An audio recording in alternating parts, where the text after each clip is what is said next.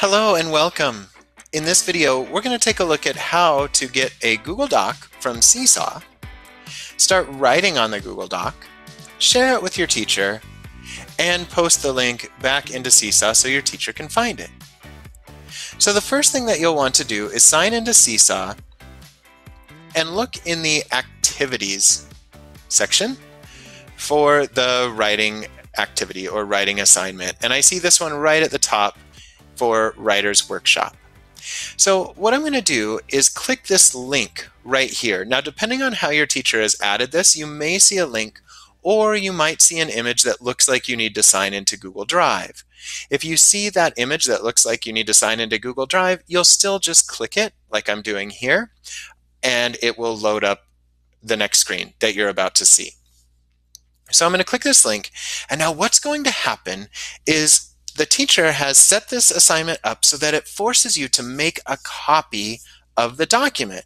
And what that means is every student in the class will have their own copy that they can write on. But I have to click Make a Copy. After I click Make a Copy and we wait for the wheel to spin, there we go. Now I see that I have a copy of sample writing document. So I'm working from a copy here. So I can go ahead and come down and type my story or my essay or whatever writing assignment that you're going to do. And when you're ready to share it with your teacher, which you'll have to do, you have to do this step, otherwise your teacher won't be able to see your document and they won't be able to see your writing, is that in the top right, we're going to click this button that says Share. Now when I click on the Share button, this window will pop up and I'm able to share it with anyone in the Edmonds School District, our school district where we learn. So I'm actually, this is me myself, but for this example, I'm actually just going to go ahead and share it with myself, but you would type the name of your teacher. And so you can start with that person's first name, you can start with the person's last name, and you'll see that eventually the name will come up and you can click on it and then it's going to share it with those people. And you can share it with more than one person, so you can type more than one teacher's name here. Now, one thing that you can do that will save your teacher some time is automatically it's going to send your teacher an email telling them that you've shared the assignment with them. Well, they don't necessarily need that email because you're going to be putting it into Seesaw. So if you click right here, that little checkbox that says notify people, so it is not checked, that means that person will not get an email when you share it with them, but they'll still be able to look at your document. So let's go ahead and make sure that's not selected, and then we'll say share.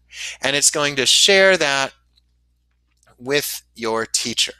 Now, and it didn't work for me, you see, because I shared it with myself. So maybe I will share it with a real person here, just so it looks authentic. So I'll share it with here we can share it with my friend Rose, and we'll make sure that it's deselected because we don't need an email to be sent. So now we can click share, and she will have access to this document.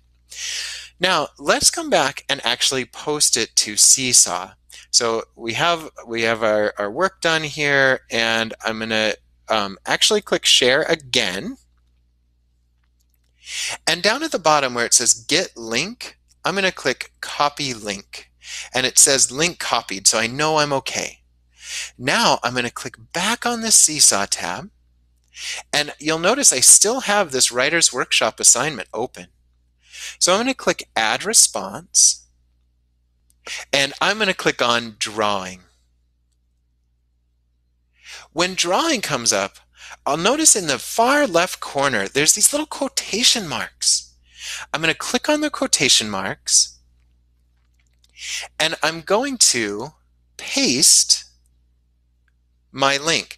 So what I did there is I tapped gently on my trackpad on my Chromebook with 2 fingers, and it made this menu come up, and then I click paste. And when I click paste there, I can see that the link has been added so that my teacher will be able to find it. And then if you wanted to write anything else to your teacher, you could say like, click on the quotation marks to find my link. And then your teacher will know to do that. And then when you're all done, you can click the check mark.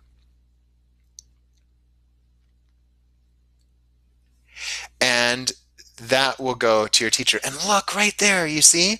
There's the link that we need to send to our teacher. Now here's something that's really important. When you're going to go back and do more work on your writing, you can look for the writing that you've put in your journal, and you're always going to be able to come back and access it by clicking that link. But you won't want to click the original link in the activity your teacher posted, because if you do that, and let's see if we can get back here, if you do that, if you click on that original link, it's going to, some of you may have guessed this, ask you to make a copy again. And if you keep making copies, it will seem like none of your work is getting saved. So you need to make sure that you click on the link where in your journal where you've posted it, so that you can find it again later. You'll also be able to find us in your Google Drive, and that may need to be a separate video because this one's already getting kind of long. But that is how you can post work so that your teacher can see it from a Google Doc into Seesaw. Thank you so much for watching, and goodbye.